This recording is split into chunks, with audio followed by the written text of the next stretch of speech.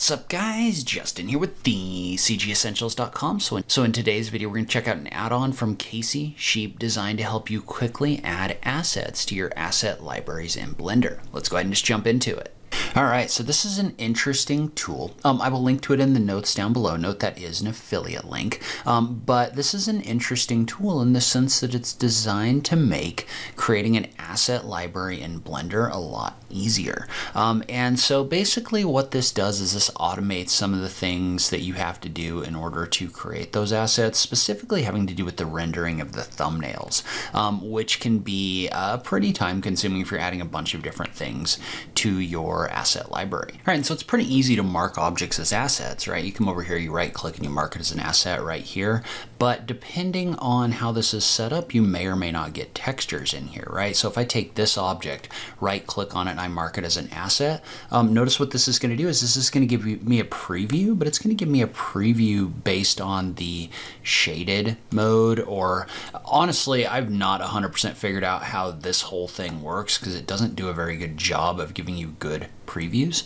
But what you can do is you can jump over into your shading section right here, and you can just inside of the shader, you can select the base color when you mark it as an asset, and then it'll actually like come in here with the proper textures, which is fine, I guess, but it's a very odd workflow. And so anyway, Assets Builder by Casey Sheep is designed to help you quickly add those assets directly inside of Blender without having to mess around with those textures or anything like that. Plus, it also gives you the ability to adjust things like angles as well as lighting for your different objects. Now, the first thing you need to do is you need to make sure that you dictate a folder that these are going to go into. So you can scroll down and you can pick a folder right here in order to do that. And so now what you're going to notice is if I click on this asset right here, there's a build assets button, and if I click on it, I'm going to get an error. The reason I'm going to get an error is because I don't actually have a camera in my model, and what this is doing is this is basically presetting the rendering in the scene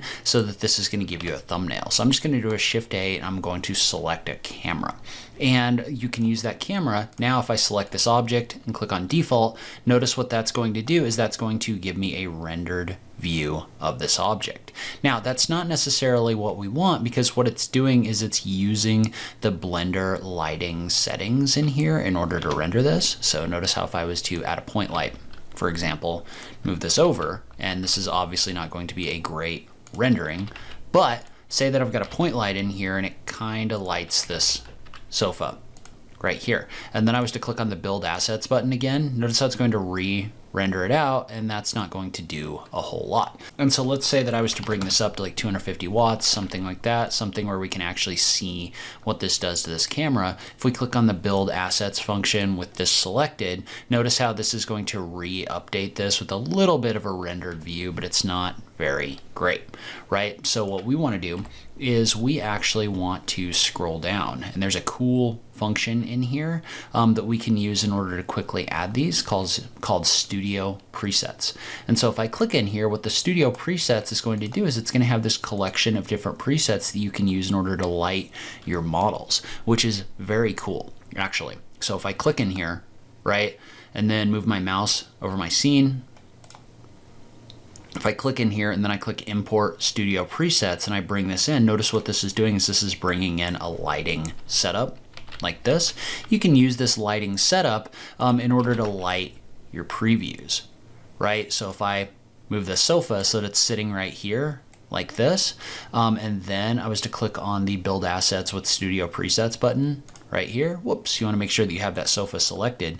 Notice how this actually gives you a really good thumbnail in here, just like this. So this is basically helping us set up the lighting in our scene so that we can quickly generate these asset previews.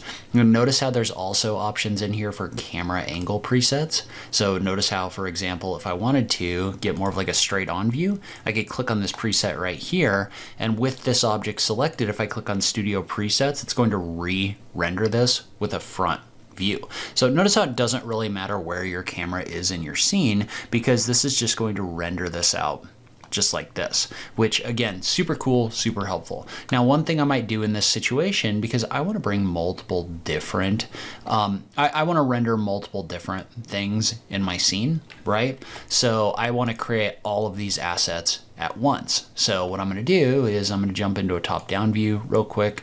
I'm going to take all these assets and just move them right here. And I'm not going to bring the big one in here just because it may not fit. We'll just go with these three for right now. But if I select all of these assets and click on Studio Presets, notice how this is going to come in here, and this is going to add every single one of them and render them out with thumbnails like this. And if you don't like it, then what you can do is you can pick a new camera angle in here, or a camera preset.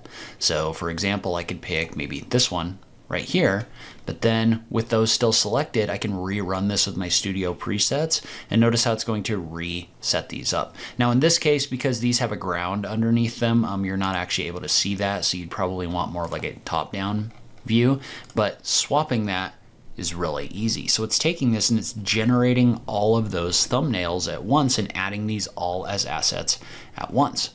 Well, now notice how I can still click and drag this in, but I've got these really great thumbnails that are in here, just like this. And we could go ahead and we can pick one of the other presets as well. But let's say I was to bring this one in. I'm going to move it forward a little bit so I've got a little bit better lighting on my objects right here.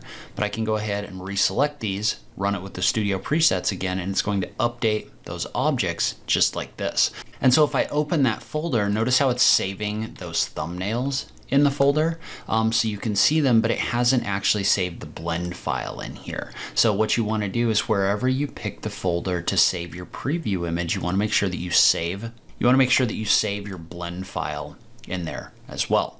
Once you do that and you've got your blend file and your thumbnails in there as well, then you're going to be able to bring those assets in to future scenes as well using the asset browser. So from a setup standpoint, this is actually massively helpful. This is probably the tool that I'm going to use to set up pretty much all of my assets in the future, just because it's so easy and it gives you such high quality thumbnails. All right, so that's where I'm in this video. Leave a comment below. Let me know what you think about this tool, if it's something you might use. I just love having that conversation with you guys. I will link to it on this page. As always, thank you so much for taking the time to watch this, and I'll catch you in the next video. Thanks, guys.